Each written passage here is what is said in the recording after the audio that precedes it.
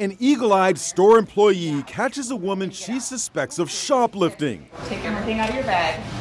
Calm down. Don't tell me to calm down. The lady begins to empty out her purse. The employee is shocked at what she sees. Your whole purse is full of this stuff. The alleged shoplifter tries to head out of the store in Beaverton, Oregon, but this employee isn't having it.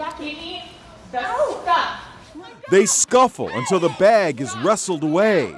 Dump it out right now. I will. There goes one item, now some more.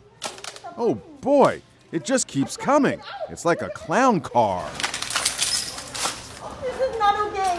Yeah, you know what else is not okay? Stealing from us. Yeah, I know that. Across the USA and New York City, Mayor Eric Adams has a bold new plan to stop brazen robberies like this, where a gang of shoplifters wore COVID-19 style masks. They're not doing it because they're afraid of the pandemic. They're doing it because they're afraid of the police. Under the mayor's new plan, retailers would require that customers take their masks off when they enter stores so that surveillance cameras can capture their images. Once inside, shoppers are allowed to put their mask back on if they want. Masks are coming off everywhere, including TV shows like The View. Look at y'all sitting up here with no masks on.